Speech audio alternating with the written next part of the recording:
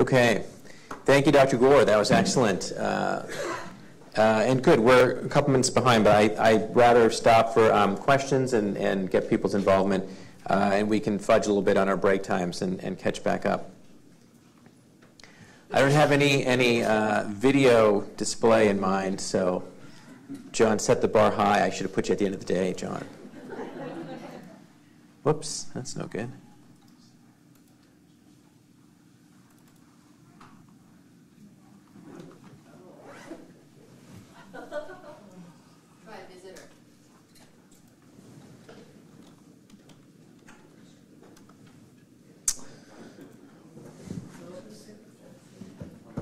I can log in myself. We need our AV help. Yeah, I think help is on the way. Hit Control Alt Delete again and switch to user.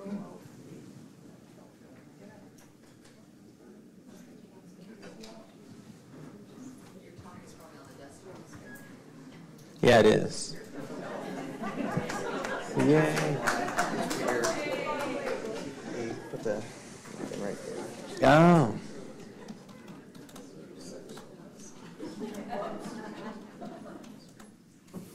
Okay.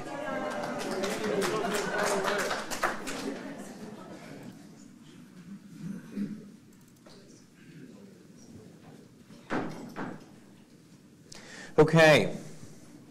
Good. If we're all set. So I want to talk for a session today about adjuvant therapy for kidney cancer. So what does that term adjuvant mean in cancer therapy? So adjuvant therapy is additional treatment that would be given after primary therapy applied, usually for most cancers implying definitive surgical treatment. So you've taken out a tumor surgically, you're leaving the patient without any identifiable measurable disease. And you know historically, depending on the characteristics of the tumor, the staging that's applied to the tumor, usually you have that data after the surgery is complete. You know that there's a risk for future recurrence, and the stage distinguishes how much risk. And so the question then arises, well, can you change that risk? Can you apply a therapy after you recover from surgery that's going to decrease the risk of a future disease recurrence? And typically we're thinking about primary surgical therapy, and just as Dr. Gore was speaking about, for kidney cancer, surgery on the kidney, taking out the primary tumor. And for adjuvant therapy, usually we're thinking about modalities like radiation therapy or medical therapy. So as a medical oncologist, primarily thinking about what medicines could be applied that would change your future risk of disease recurrence for kidney cancer.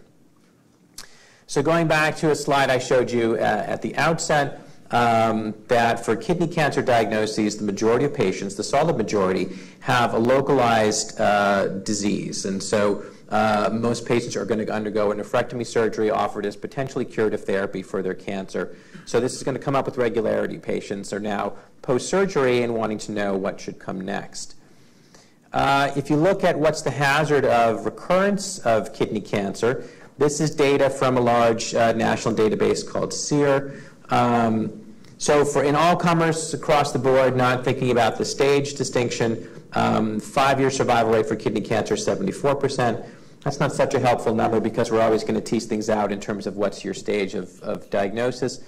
In this data set, they didn't use the stage 1, 2, 3, 4 distinctions, but local, regional, or distant spread. And so local kidney cancer is basically going to be stage 1 or stage 2 tumors. They're only in the kidney. They're not impinging on some of the associated structures like blood vessels and lymph nodes. And the disease control with surgery is excellent. So at 5 years, greater than 90% survival in this data set.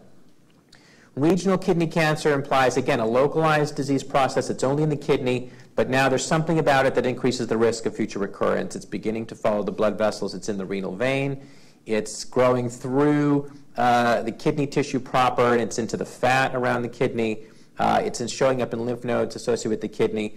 So the surgeon has still completely removed the tumor, but now you're looking at typically a stage 3 kidney cancer diagnosis, and in 5 years, risk of recurrence is about 35 to 40%. There are later recurrences. I generally quote patients about a 50-50 lifetime risk of recurrence with stage 3 kidney cancer. And then distant disease means at the time of diagnosis you have metastatic disease. And in that setting, in a fairly contemporary cohort, 5-year survival only 12%. So that falls into the realm of treating metastatic disease, which isn't the primary focus of this talk. But depending on your risk, for patients that are considered to have high-risk localized kidney cancer, it's a very valid question. Could you not apply a therapy that's going to change that risk, decrease the risk, and save lives because a subset of patients won't have their cancer come back because you apply an effective therapy? There are some terms commonly used in research studies that are slightly different, and so I thought it was worth just going through for a moment. What is meant by disease-free survival, if you're looking at a study, versus overall survival. So disease-free survival, at any time point after the study begins, a patient that's had surgery, the cancer is removed, and so post-operatively, there's no evidence of cancer, and now you start the clock and you watch that patient moving forward in time. What % of your population of patients remain without any cancer findings? So you've failed. You're no longer in the disease-free group if your cancer comes back.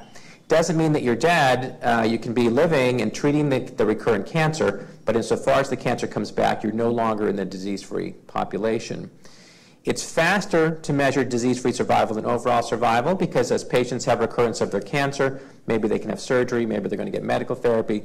There can be a very long time interval from detecting disease recurrence before that cancer may progress and the patient actually dies of that cancer and then becomes an overall survival data point. But the problem is, what if you apply therapy that delays the time to cancer recurrence, which seems like a good thing, but doesn't ultimately prevent the cancer from coming back? So if you wait long enough, everyone destined to have their cancer recur, it ultimately all recurs. And is that really getting you anywhere? Have you gained anything? Because maybe the progressing disease, when it grows back and it's been treated with the medical therapy, is now different. It's more aggressive, it's harder to treat, it's intrinsically resistant to the therapy you applied to try and stop the cancer regrowth. And so maybe you do worse treating that cancer when you can see it on scans and you follow it. So at the end of the day, maybe you really haven't gotten anywhere at all. And the natural history of the disease is playing itself out, and you really haven't changed anything. And so that is the concern when you look at disease-free survival. Is that faithfully giving you insight that you've gained in overall survival? So we prefer to know about overall survival, which is that at any time point, who's alive and who's died. Now, death can be from any cause. You're giving up the fact that it's closely linked to the cancer, but it's short time intervals after a cancer diagnosis, 1 year, 2 years, 3 years, even 5 years. The hazard to the patient is far and away greater for the cancer than for other processes. And if you're doing a randomized study, risk of death from other medical conditions should be balanced between groups. So that generally doesn't come into play as being a major concern. And it's really, for an adjuvant therapy, the gold standard applied for most diseases is you want better overall survival if you're truly going to believe that a therapy should be applied and you're really gaining value for the patient. So just one slide on radiation therapy following nephrectomy. It's an issue that has been looked at, although the data sets are not terribly contemporary. Older data, 80s, 1990s. There are 2 randomized studies, and then there's a larger meta-analysis that I think most people kind of refer to as being the definitive statement. The 2 randomized trials pooled with other studies that were retrospective in nature, 735 patients. And the question is, if you apply radiation on recovery from nephrectomy to the surgery bed, do you come out ahead? Do you prevent disease recurrence? The answer is no. There's no clear survival signal. You're not gaining disease control that rises to better survival. And so generally that's not offered and not done as a routine therapy. So thinking about medical therapy and drug development, the drugs that we have available for kidney cancer, and applying those in the adjuvant setting, and we're going to look at where we stand with different types of drug therapy. But as you think about the development of a drug for cancers of any kind, including kidney cancer, it has a very stereotypical progression of how the drugs are evaluated. So typically, the first time you try a brand new therapy that has a scientific rationale, it seems like a smart thing to do for a certain cancer, but to prove the point that it actually has value and it can treat the cancer, usually you're going to do a first study in patients that have more or less exhausted good therapies for their cancer. You don't know what you're getting into, you don't know the risk, you don't know if it's going to work. And so patients typically are required to have failed at least one or sometimes multiple prior therapies. And for diseases where there are curative therapies, usually the language of a very first study would require you've exhausted all modalities that might cure your cancer. So ethically, you really need to be in, unfortunately, a bad spot for what's on the table for standard cancer therapy to make it worthwhile to embark on something that's quite investigational. For a drug that looks promising, it works well, maybe it goes all the way forward and gets approved as second or third line therapy for a cancer. If it looks quite compelling, then the question is, well, is this actually the best available therapy for this cancer? And should you start off with this drug and use it right off the bat because it's the most potent drug? So treatments that typically begin at the back end of a list of therapies for cancer then come up and get looked at as perhaps the primary therapy, and usually in a comparative fashion. Is the new drug better than what's the current standard? Head-to-head comparison study, typically large, what are called phase 3 trials. And so drugs that prove to be potent in that setting will almost always then be looked at in a preventative or the adjuvant setting. So here's a drug that works very well for our cancer. We've discovered it. We've proven it has value. In fact, it's the most potent drug we have for this cancer. Can it actually work in the preventative setting in patients that have had local therapy and now we're fearful the cancer is going to come back? So that's the general progression, which means the timeline of getting around to the adjuvant questions, usually at the end of the list of doing several studies with drugs. And so it's not usually the first question, and drugs that are newly available, typically you don't know yet what's their role in the adjuvant setting. This is a little schematic that just gives you a broad overview of the drugs that have become available for kidney cancer and how the treatments have changed in their nature and the way they attack the cancer. So if you go back before the mid-1980s, there really was no standard therapy for kidney cancer. It wasn't for lack of trying. There are dozens and dozens of studies of all sorts of chemotherapy agents, hormonal agents, that were very, very ineffective and generally not helpful. In the late 1980s, interferon alpha became available as a therapeutic agent, followed shortly thereafter by interleukin-2. And so those two drugs were called cytokines. They're recombinant versions of hormones your body makes in response to immune stimuli. Worked well enough that they showed benefit and they got FDA approved for treating kidney cancer. And that was standard therapy for a very long time, from early 1990s until 2005. And so we had an era of cytokine therapy for kidney cancer. The world changed in 2005 with the first approval of an oral targeted therapy. Sorafenib was the first drug in class, but rapidly followed by several other drugs that were very similar and, in fact, mostly replaced by the other drugs that appeared to be incrementally better. So targeted therapy, which right now is front and center, and most patients are receiving these drugs and often multiple of these agents in the same drug family. So the era of targeted therapy. And then the world changed again in 2015. So November 2015, the FDA approval of nivolumab, first in class of what are called immune checkpoint blocking antibodies, the only one so far approved for kidney cancer, but there's several other commercially available similar drugs for other diseases. So an immunotherapy compound attacking the cancer in a different way. And that's the immunotherapy class of drugs is really dominating clinical development and research studies in the last several years. So where do these drugs stand in terms of adjuvant therapies? The old cytokine drugs have been looked at and were tested in well-designed clinical studies looking to see if they have a role in being preventative therapies for kidney cancer. So I show you a couple of these studies listed out that comes from a research paper that shows what's called a forest plot, so sort of a tree-like structure, showing you the relative hazard ratio and the statistical variance of those hazard ratios. What that means is what's the relative effect of the treatment arm versus the observation arm. So absolutely no difference. The survival you measure is exactly the same, would be 1.00.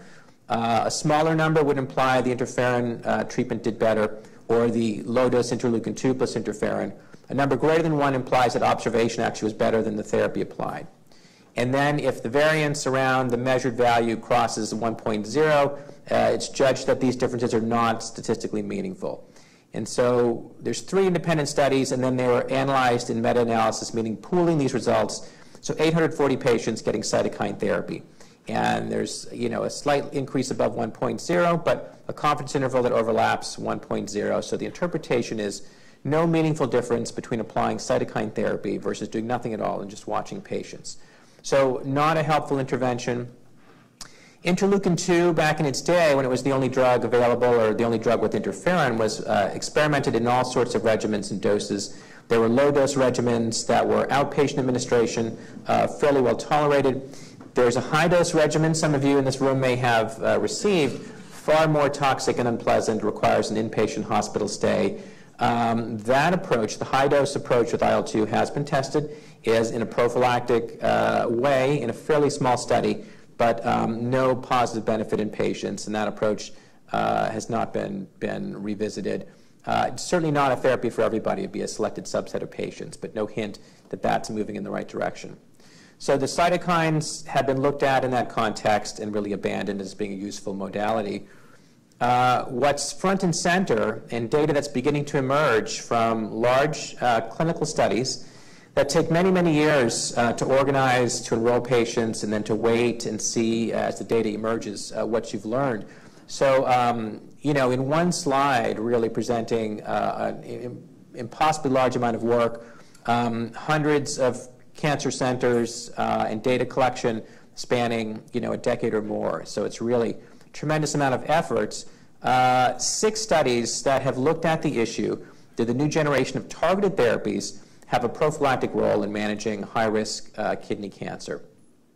So the first study, the ASSURE trial, 2006, and the last study of a similar kind, the ATLAS study, that began in 2012. All studies, I believe, have enrolled all the patients that they intended, and they're all now just tracking the outcomes of those patients. And 3 of the 6 have reported results. And the most recent, I'm going to spend a few minutes on what's called the PROTECT trial, was a study that we participated here at SCCA, a randomized study where patients either got the drug pazopanib, also called Votrient, or were receiving a placebo. All of these trials, except for one, gave patients 1-year duration of the study drug. And so very, very similar structure. You're getting a pill. You don't know for sure if it's the real medicine. You're taking it for a year. And then you're being followed by a surveillance calendar, very reminiscent of what Dr. Gore talked about, that would be consistent with treatment guidelines, to see what happens to the 2 different patient groups. The last trial here, the ATLAS trial, is going to treat patients for 3 years with axitinib. So a little bit of insider insight. The company that makes axitinib owns sunitinib, and undoubtedly had insight that the 1 year of sunitinib was proving to be unhelpful, and so they decided to do a different experiment and go longer. So we'll see if that's meaningful. But let's just take a look at some of the results. This was the ASCO meeting in Chicago, June 2017, first public release of results with pazopanib. And one figure I particularly liked that I think gives you a graphic impression of, what are we asking of you as the patient? These medicines are not innocent drugs. They come with side effects. People don't feel well. And this is a quality of life questionnaire patients filled out over the timeline of the PROTECT trial. So the placebo patients that were taking nothing, just a fake pill, are the yellow line here. And so they felt normal, they felt fine, and this score value 0.0, that's your baseline. Patients taking the true drug pazopanib felt lousy for a full year on therapy, but as therapy ends, then the side effects go away and they go back to feeling fine. But this, this drop-off in quality of life that's given a quantitative metric that's arbitrary, I just think that's a lovely graphic representation, that it's not a free ride. You're taking a year worth of drug that's making you feel lousy. For a year is, kind of a long time, so that's a lot of effort and work and bother. And so what is the gain? Well, the gain is so far absolutely nothing at all, unfortunately. When you look at the survival curves of the 2 treatments, placebo or pazopanib, they're almost completely overlapping, and there's no statistical difference between these curves. So the gold standard test, the overall survival benefit of this drug was absolutely nothing. The disease-free survival, which was also captured and measured, also was judged to be statistically not different. And so, unfortunately, a negative study and not showing benefit for pazopanib. And to summarize... would participants have been stage 3? So, yes, good question. You had to have localized disease and high enough risk to judge it to be worthwhile. And so I didn't print out the enrollment eligibility. For most of these trials, all stage 3 patients were eligible. For many of the trials, you could be stage 2, but then you had to have other features. The nuclear grading scale on your pathology report had to be a high-grade tumor, usually grade 3 or grade 4 from stage 2, and then any stage 3 is the usual cut point by and large for the different studies. So if you look at the 3 different large trials that have now been presented in terms of outcomes, the ASSURE trial actually had 3 different treatment arms. It had sunitinib, which is Sutent. It had sorafenib, Nexavar. Those were given as separate independent therapies, not given together, and then placebo. So 3 different treatment groups in that study, a very, very large study, 1,900 patients. And there was no disease-free benefit and no survival benefit, so a completely negative experience delivering those drugs for 1 year of therapy. First to report with this approach, very, very disappointing for the field, I must say. People were very optimistic with this approach before the data began to be released. Last fall, the S-TRACK study presented its results, and curiously, it's a second study with Sutent, and that did show statistical benefit of disease-free survival, but so far overall survival shows no difference. And so that's the odd dichotomy. Are you just delaying the inevitable, and are you really getting anywhere? And so I think most people in the field will hold the study to showing a survival benefit before they would be moved to think that you should be recommending Sutent for patients.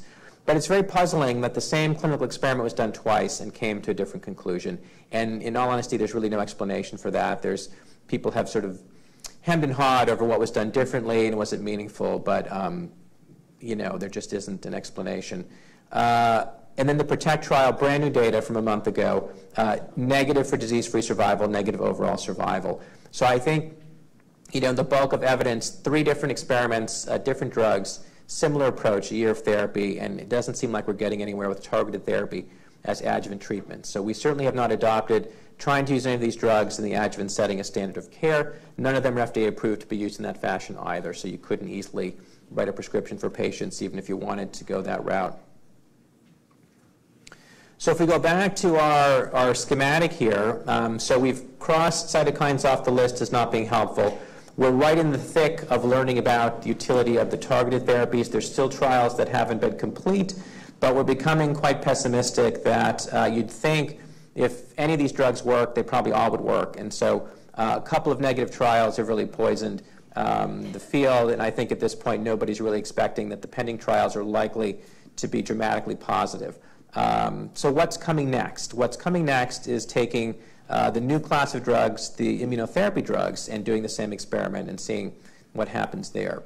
So just a quickie cartoon about what do we think we're doing, what's the biology of the new generation immunotherapy drugs.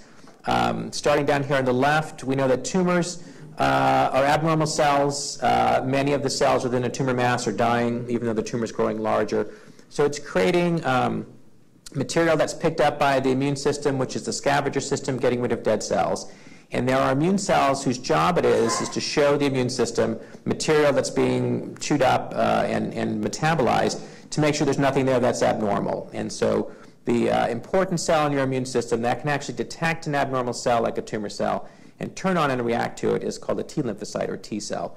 So that's central to the biology of what we think is happening spontaneously, but just not happening and working to a vigorous degree that's curing the cancer. When T cells turn on, they turn on a whole organized program of gene expression. They become activated where they can recognize and kill off a target, which is good, but they turn on a mechanism to shut the whole system down so it doesn't go crazy and damage normal tissues. And so as T cells activate and go out and find targets, they begin to express proteins that can shut them off. And one of those is called the PD-1 protein that's on activated T cells. So T cells that are inside of tumor tissue and crawling around and hopefully giving you an anti-tumor effect can encounter the binding partner for PD-1 called the protein PD-L1.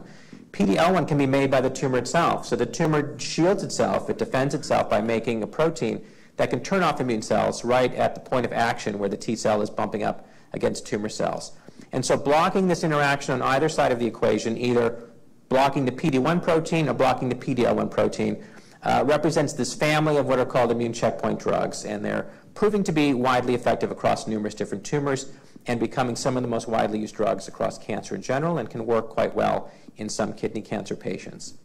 So what's coming and is going to be looked at now in the next few years is applying these drugs in the adjuvant setting in large studies, several hundred patients, and trying to prove the point that these drugs do or don't have a prophylactic role in the setting of kidney cancer.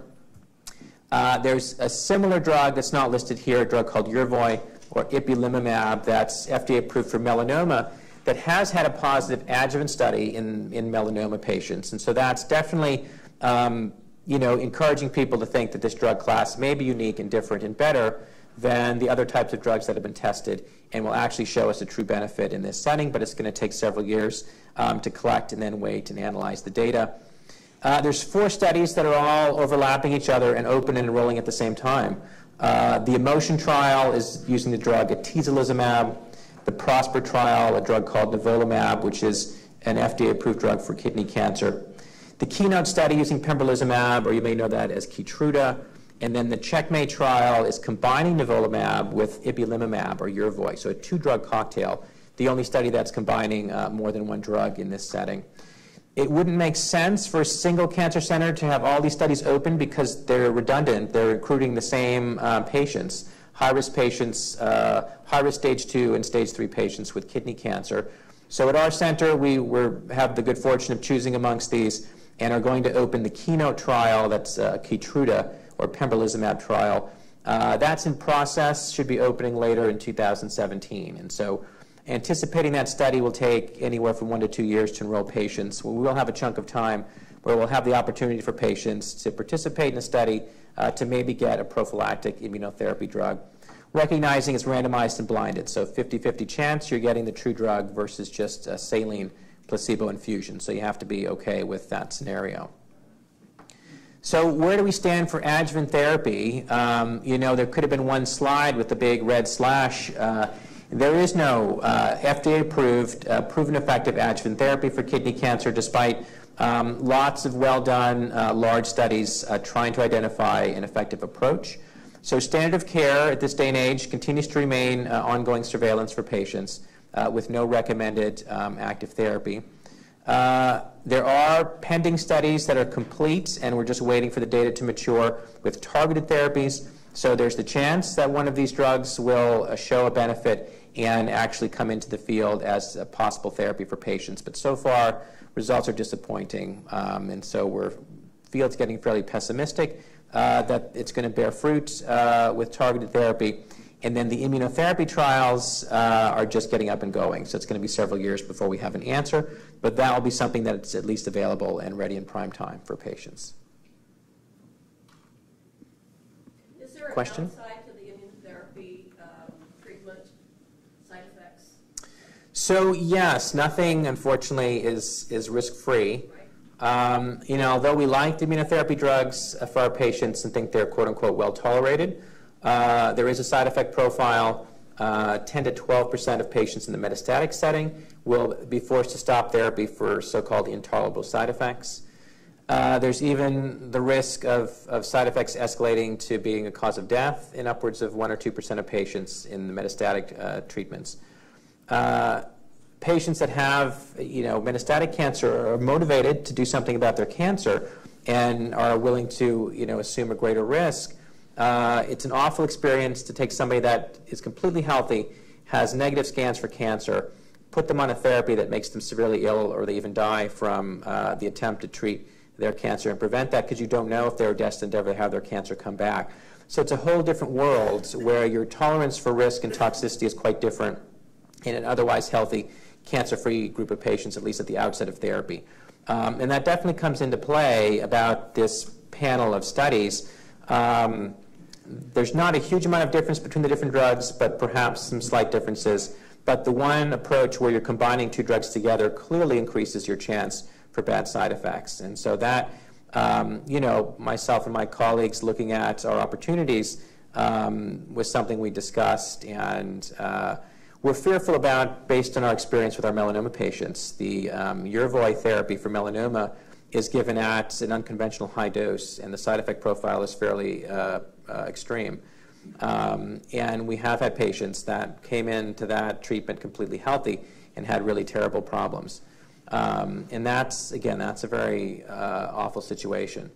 So we'd like to think pembrolizumab generally goes pretty smooth, but there definitely will be a subset of patients where it causes some pretty unpleasant side effects, hopefully not arising to the level of patients actually dying.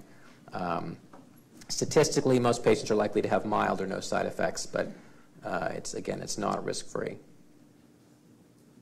Question here?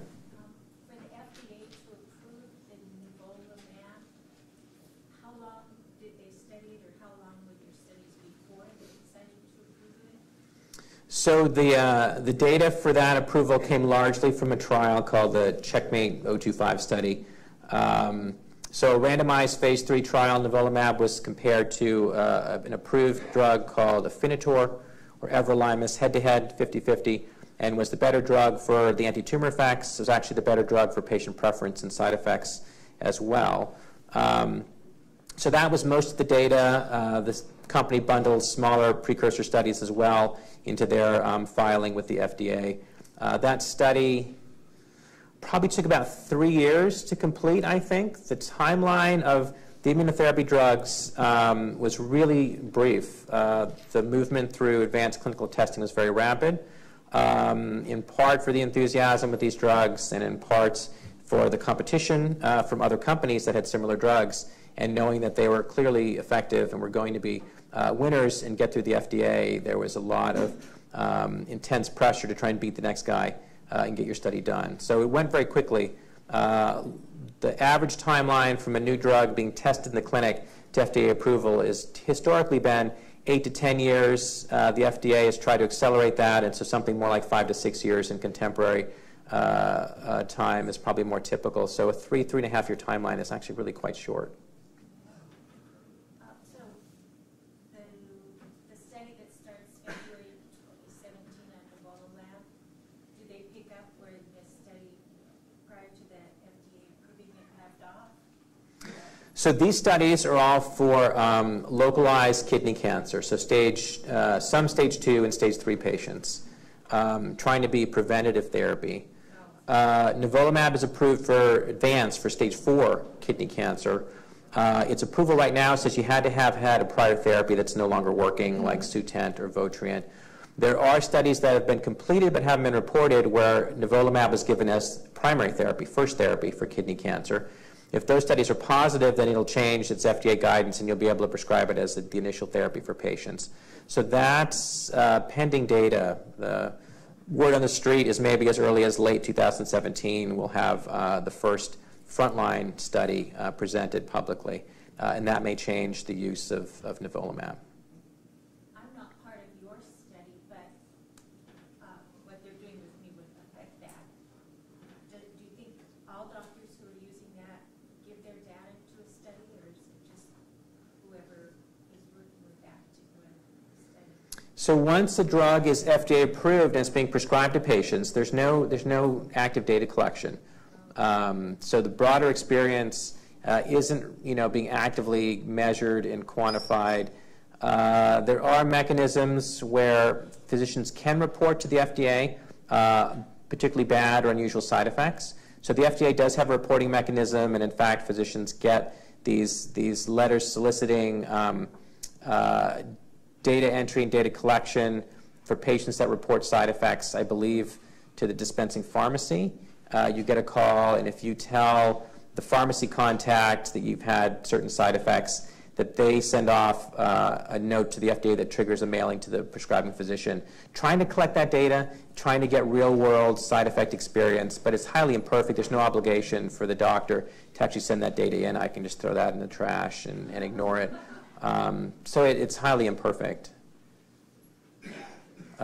Question in the back? I just wanted to clarify, sir. After the study is done and the FDA has approved the drug, there's no more data after that? So right, for any doctor prescribing a treatment as a standard therapy because of FDA approval, what happens to you is not actively collected unless you're participating in a study. So for example, The company that owns nivolumab, after the FDA approval, did another study that we participated in that included patients that weren't part of the study that gained FDA approval. So that study only allowed, for example, clear cell histology as your diagnosis. They did an add-on study and they allowed any kidney cancer diagnosis. So papillary kidney cancers, chromophobe kidney cancers could receive the drug. Even though the FDA doesn't restrict the use to clear cell, so you could have prescribed it for a patient as standard of therapy. If you put them on the study, then you know the data is being collected and it will be analyzed. And you'll learn something about patients that weren't part of the patient experience. That was the data leading up to FDA approval. But you have to be formally enrolled in a study to have the data collected and actually analyzed. For most people, it's simply standard of care therapy, and it's not something that's being collected. But I'm part of a study, and so after I've gone through and I'm through with the treatment, I'm still getting CAT scans periodically, and that is a part of a study, correct? And it continues. So yes, so most studies, there's active therapy, but if that active therapy ends, we'll still track and monitor what happens to patients for disease status, new scans, overall survival, unless the study closes down and simply says, okay, we're done, that's all the data we're going to collect. Or a lot of times you'll be monitored unless you start on some alternate cancer therapy, and then at that point in time you leave the study for any ongoing assessment because they assume now that's going to muddy the waters. It's hard to judge what their drug has accomplished because now you're receiving some other treatment. So that's a common transition for a study. You're monitored if you're not doing any active therapy. You're part of the study, but then if you receive a next treatment, then you leave the study formally at that point. But ongoing outcome for overall survival as a long, long tail for research studies is very common. Question in the back? How does a person find out about all of these different studies and get enrolled in them if your provider doesn't share that information? So I mean, a good portal is your doctor, but you know, most community physicians have very limited or no clinical trials, so they may or may not be very aggressive in helping you find stuff. There is an excellent web portal. This clinicaltrials.gov is the most comprehensive listing site for clinical trials of all kind.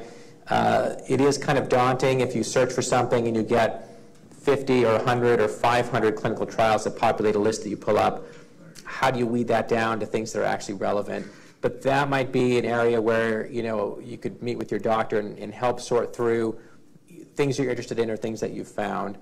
A cancer center like ours, where a big part of our mission and our goal is to participate in research, ideally we're going to have things here, but if we don't have it, we could tell you in a fairly educated way what might be available to you in the greater Northwest or nationally if it's in the cards that you travel to some fairly far off cancer center. Research trials are always linked to the participating center, and so if you went for an opinion at MD Anderson or Sloan Kettering or Cleveland Clinic and they had a trial that sounded really exciting, you usually can't export that and come back home and be in the study and be here in Seattle. You have to work with that cancer center as you're treating doctors, the doctor's analyzing your scans, collecting your data. So you basically have to either commute or live in that city. And so for most people, that's not really in the cards. But for a few folks, you have friends, you have family, you can actually come and go to Houston or some city that has a cancer center that's doing something that's interesting to you. It might be feasible. But that's an unfortunate feature of the clinical trial process. Question here? Relative to discharge, where does your current nivolumab trial fit into this picture?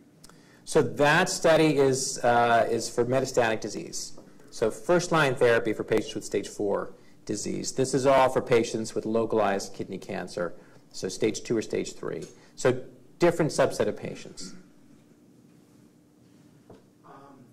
Have you seen the ability, I mean, the way you presented like adjuvant therapy and what the sort of landscape looks like? It looks like it's, if I can just mix a number of drugs together, hopefully that I'll find the right combination to come out.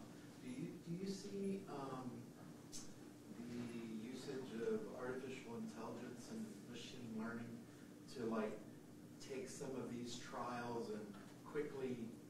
get to the bottom of whether there would be a positive outcome or not.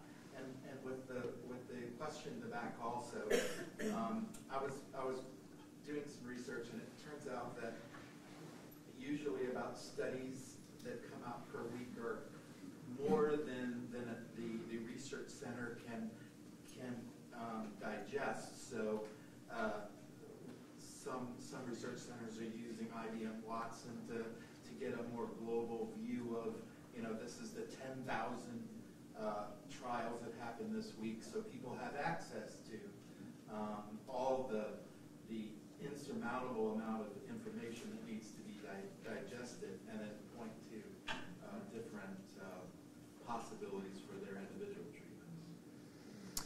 Well, you touch on a number of issues. The idea of how can you quickly figure out what might be the best therapy comes into play. So with the immunotherapy drugs that are available, there's a zillion similar drugs, related drugs, other immune stimulating drugs, and so right now the field is fascinated with combinations. Give one of these drugs plus something else, and how can you quickly figure out which ones are fruitful, which ones are not going anywhere? And that's a very difficult task. The company that owns nivolumab has piloted what they perceive to be a strategy to rapidly work through a whole series of 2-drug combinations in a more efficient way than the usual mechanism, called the fraction protocols for different diseases. We'll see how that works out.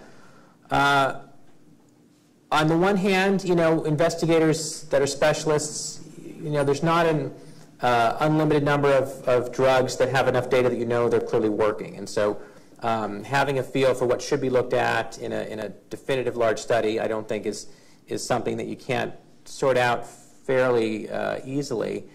But what you touch on is, the universe of all possible clinical trials is immense.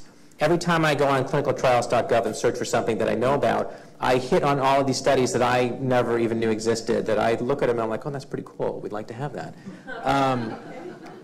So there is this massive world of studies, and any one cancer center can't possibly participate or even really, know in completion what's out there and available. But, pragmatics are that you'd have to travel and go to different cancer centers all over the country if you want to participate in these different studies. I mean, there is what's available in your own backyard, but then there's this massive world of other things that you might be interested in. So for the person that they're not limited, in travel and time and could actually truly search the entire country for an interesting study, that is a very daunting task. And even your local oncologist probably isn't completely up on every last thing you could find in a web portal like this. And I don't have a perfect answer for that. There are commercial clinical search services that will help you identify relevant studies and help contact centers find out if they're actually open and enrolling. I have had a few patients bring in lists provided by services to help them try and identify studies, so that might be something useful. But most people are limited by the reality that if they saw things in other places, it's not feasible. It'd be like an IBM Watson portal that I could, and it would learn, take advantage of the embedded learning that has come from some of these research places and then point me in the right direction. Yeah. Like an artificial intelligence tool to help guide me. This can be something that you invent. So we'll see you on Shark Tank spinning your idea. I mean, it's a great topic. I don't have a perfect answer. The clinical trial that's going on for nivolumab, if something significant happens, do you let everybody know right away, or wait until the study's done and then everybody realizes what happened? So for any study you participate in, if you're actively working with us and we know results have been published, we try and tell you that there's public announcement of your study and what things look like. I don't think the study mechanism itself necessarily contacts you and would send you a participant letter announcing that here's the results of your trial that have just been published. I think it's kind of on the doctor to tell you. But I mean, if I'm not participating in your clinical trial, if something important came up, would you tell the world? Like, would my doctor ever find out about it? Well, yes. I mean, the goal of these studies is to identify an effective therapy that then gains FDA approval, then everyone can use it and prescribe it. So, every oncologist should be on guard for new definitive studies that are going to change practice and new FDA approvals so they can change the care for their patients. And so that should be something that, any good oncologist is aware of. But actively participate in a research study, you know in advance the study's coming, and maybe you're even involved in it as the participant, versus the day that there's the FDA announcement of an approval. People are already expecting that and know the study was complete and results were discussed. So that's kind of late in the game. That shouldn't be brand new, shocking news to anybody when that announcement finally comes along. That just opens the door that you can now prescribe it and insurance will pay for it. So we're a couple minutes behind our target. Why don't we take 10 minutes, 11:05, we'll come back and jump into the next two sessions before the lunch break.